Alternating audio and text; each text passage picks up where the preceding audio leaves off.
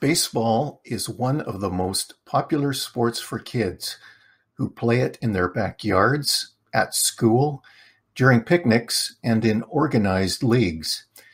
There are 9 players on each team, and they have very different roles. We train 3 times a week, on Tuesdays and Fridays between 5 p.m. and 7 p.m., and on Wednesdays from 6 to 8 p.m. We also often have games on weekends, but we never have any during the summer holidays. You can join us if you run very fast or if you simply want to discover a very popular sport.